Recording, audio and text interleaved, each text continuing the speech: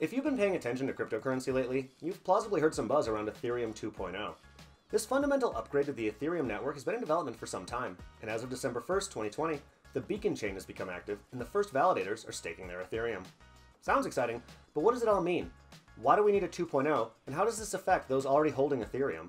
Well, that's why we've created a full review of what Ethereum 2.0 is, and how it'll be changing cryptocurrency.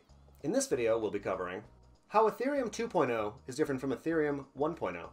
How will this affect holders of Ethereum? The timeline for the Ethereum 2.0 rollout. And finally, at the end of the video, we'll cover how you yourself can become a validator on the new chain. By the time we're through, you should have a pretty solid understanding of what's coming for Ethereum and know whether or not you want to get more deeply involved. So let's roll up our sleeves and jump right into it. In order to understand why Ethereum 2.0 is such an improvement, we need to take a peek at how Ethereum 1.0 currently works. First of all, Ethereum, much like Bitcoin, is a blockchain. If you need to brush up on how blockchains work, then check out our previous video in which we explained Bitcoin. This should get you up to speed on the basic process of block verification. Ethereum, however, does even more than just verify transactions. Ethereum also utilizes what is known as a virtual machine. A virtual machine, or VM, is basically a computer that is emulated on other computers. By using this technology, the Ethereum network basically amounts to a global computer that anyone can access. Thanks mainly to this ability, developers have created a variety of decentralized applications, or dApps. From a user's perspective, dApps work much like normal applications, but under the hood, they allow for a variety of services that can be offered without a central company or authority regulating it. That's fantastic, and the Ethereum blockchain that powers all of this works wonderfully for the decentralized and trustless aspects, but it can be an issue for scalability. You see, traditional blockchains suffer from what is known as the trilemma. The trilemma goes as follows. In order to ever reach mass adoption, blockchains need to be decentralized, secure, and of course scalable.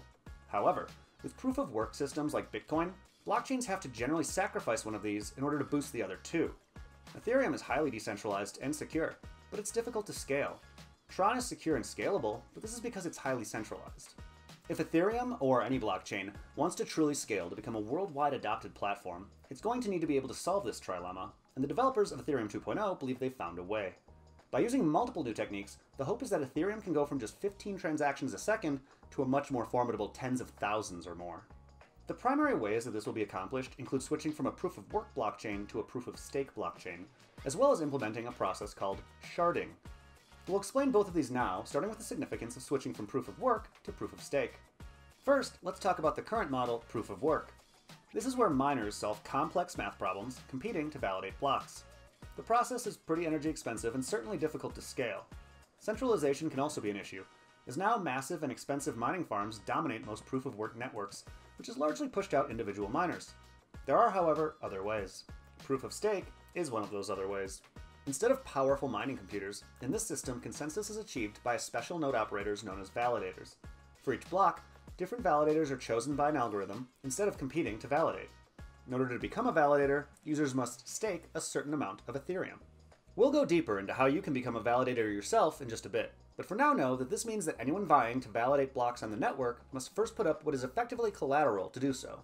This is designed to keep the system honest, as actions that break the rules of the network will be punished with a loss of funds, while acting within the prescribed parameters will earn the validators a passive return.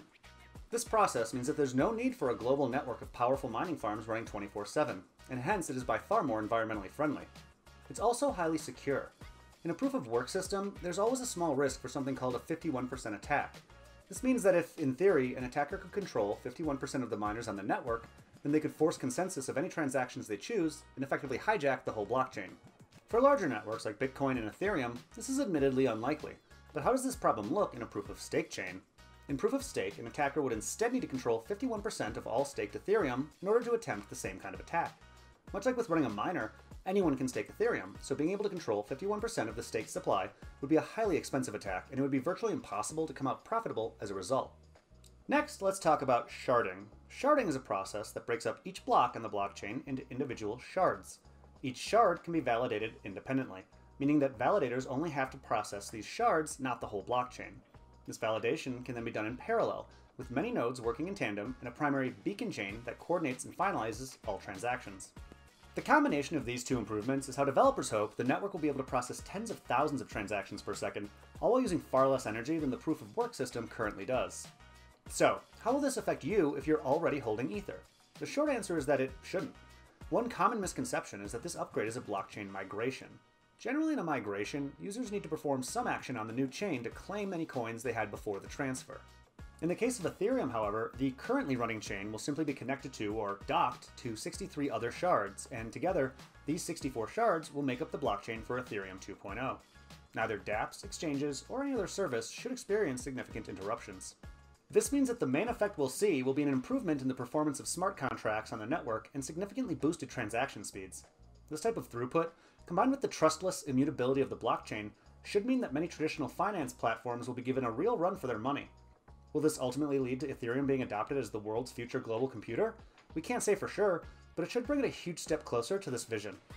Okay, before we get to explaining how you can get involved yourself, let's take a peek at the proposed timeline for Ethereum 2.0 being rolled out. This will happen in 3 major phases and will likely take between 1 and 3 years.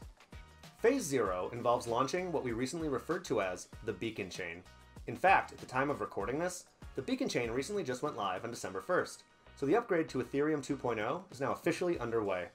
This Beacon Chain is the first proof of stake shard of the new network, and is currently running in parallel with the Ethereum 1.0 blockchain. At this time, the only real thing to do with the Beacon Chain is to stake Ethereum on it so you can become a validator when the fully functional system goes online. More on that in a moment. Phase 1 will be when Sharding is implemented. The Beacon Chain will carry on, but the remaining shards will become operational, meaning at this point the 2 cornerstones of the upgrade, Proof of Stake and Sharding, should be fully functional. There's also a Phase 1.5 that will involve bringing the current Ethereum 1.0 blockchain into the Ethereum 2.0 structure as its own shard, and at this point the proof of work mining process will come to an end, and the blockchain will transform to Proof of Stake. Finally, in Phase 2, the entire update should become complete. This is the point where shards begin communicating with each other and full smart contract support will be enabled. Ethereum 2.0 will be fully operational and massively faster than ever before. Okay, as promised, we're going to explain how you can actually become a validator yourself on the Ethereum 2.0 blockchain.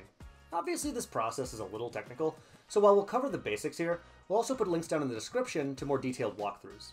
Okay, here's the general steps you need to take in order to get started validating on Ethereum 2.0. First up, you'll need an Ethereum 1.0 node running in sync to the current chain.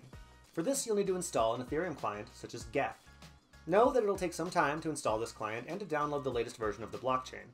Depending on your internet speed, you may be looking at hours or even days. Nonetheless, this is an essential part of participating in the network, so get this up and running first. Next up, you're going to want an Ethereum 2.0 instance active as well. For this you could use Prism, which is just a version of the 2.0 client written in the Go programming language. Again, we'll have links on where to get this and how to install it down in the description.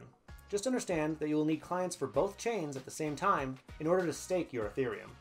There's another consideration that may turn many off to this endeavor.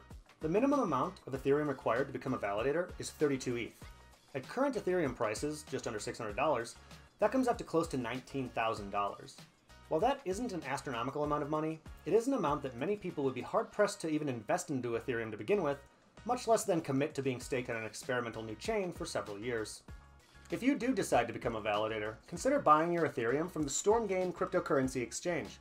Stormgain is not only one of the hottest up-and-coming exchanges out there, it also offers several valuable perks such as a loyalty program, bonuses for referrals, annual interest on crypto deposits, and using the official app you can even begin cloud mining cryptocurrency for free. If you want to be a validator, you're going to need to get that Ethereum from somewhere, and Stormgain offers a bit more than most other exchanges, so check them out.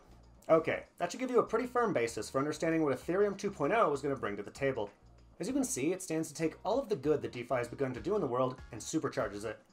This could be the very thing that triggers global mass adoption, and unless another blockchain can do it better or faster, Ethereum is looking to be leading this revolution. Even if you're not looking to get involved in the network directly by becoming a validator, you're still going to want to keep up to date on the latest developments. For that, check us out on BeInCrypto.com, as well as right here on our YouTube channel. As I always say, thank you so much for watching, and we'll see you again here real soon.